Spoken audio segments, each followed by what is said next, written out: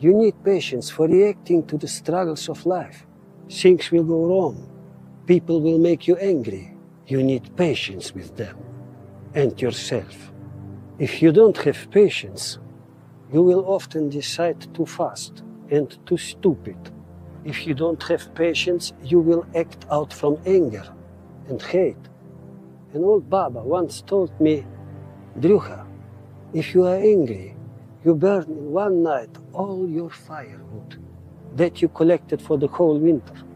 So when I have been insulted, I count to 10, calming my breath, and then I move. And when my woman is getting crazy, I count to 10, calming my breath, and then I engage. And when I suffered a grim loss in business, I count to 100, calming my breath, and then I strike.